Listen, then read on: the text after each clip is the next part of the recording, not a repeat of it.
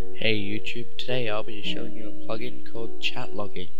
This is a very simple plugin that I designed, and it will record chat, it'll record commands, and it will record private chat from certain other plugins. Now, what you're going to want to do is you're going to want to go to download, and then make sure you download the latest version, which is 2.0. Then what we're going to do is you're going to put that into your server plugins folder. As you can see, I've already got it just sitting in there ready to go. Now, I've got Minecraft here.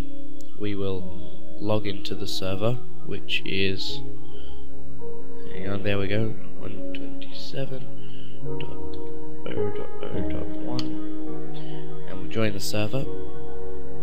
As you can see, the welcoming MBR11 to the server, that's from the other plugin that I've got in, which I will talk about later.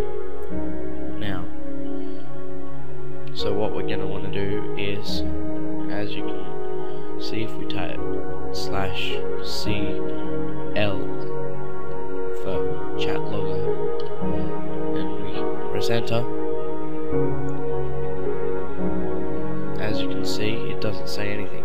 It's because we need to go and configure the YML. So, we're going to open it, and we're going to want to go to the server folder, which is there, plugins, to config.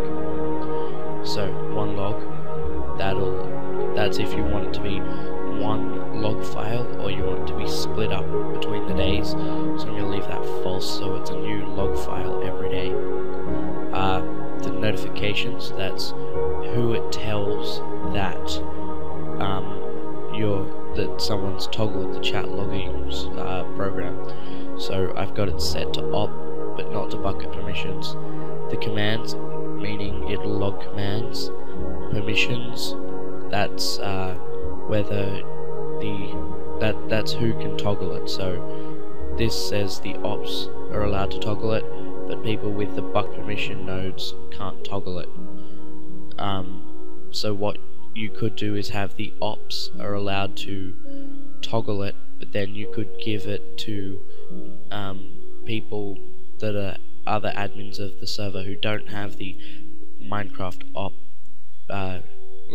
who aren't Minecraft ops, and they'll be able to see who toggles it.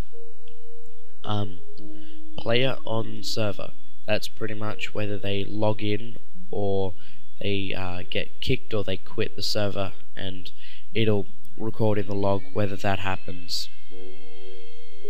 Logging, that's essentially whether it is logging or whether it's not logging, so it's best to leave that to true.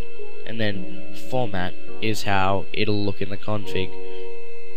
Well, the logs actually. So you got the date, then you get the world, the player name, and then what they said.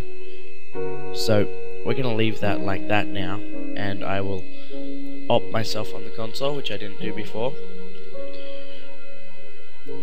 And if we type /CL again, you can see that Chatlogger is set off, and it was set off by MBR111, which the yellow message is what gets sent to everybody that can see the notifications. So if we just type something in chat,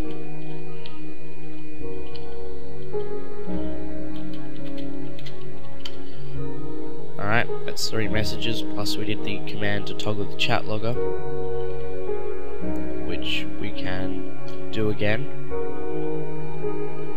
Now it's logging, and if we go in to Chatlogger, to the date, and to the log.txt, you can see that, hang on, I'll open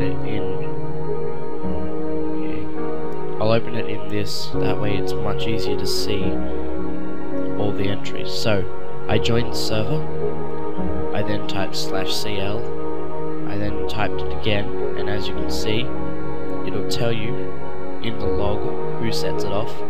Then this is when I turn it back on, and as you can see, that's the chat message I typed with the timestamp, the world name, my name, and then the message. So pretty much all you gotta do is drag and drop it into your plugins folder and you're right to go. Well, I hope this has been a helpful tutorial, and have fun